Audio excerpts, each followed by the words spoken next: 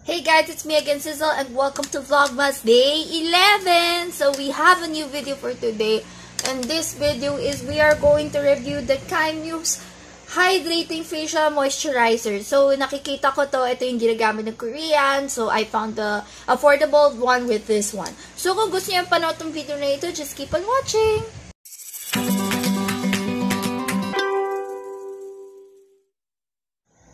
VLOGMAS Day 11. So, nakita ko to sa mga K-dramas, yung ganitong style nito. So, I got the trending one sa TikTok Philippines, so which is the Kimuse Hydrating Facial Moisturizer. So, nakikita ko to sa mga Korean dramas na ginagamit to mga Koreano bilang moisturizing balm, primer, tsaka lip balm. So, let's see what's inside the component.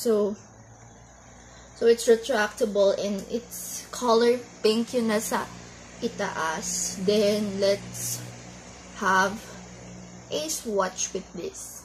So, let's have a swatch with this. So, it's clear lang siya. So, let's see kung gagana ba to sa lips at sa face.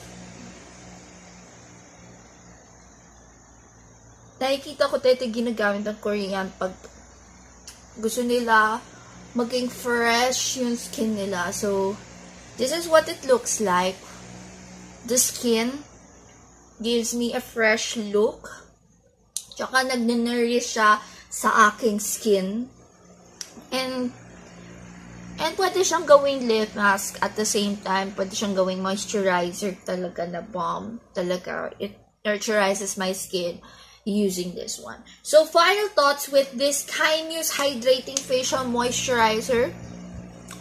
It's a perfect dupe. No wonder kung bakit nag-trending siya sa TikTok as a dupe. Kung gusto niyo ma-achieve yung Korean skin or K-drama makeup inspired with this one.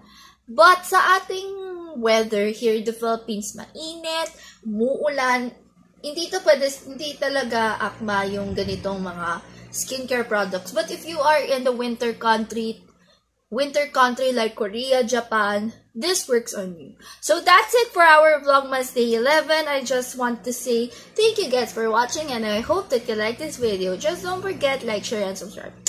God bless and bye-bye. See you in my next video.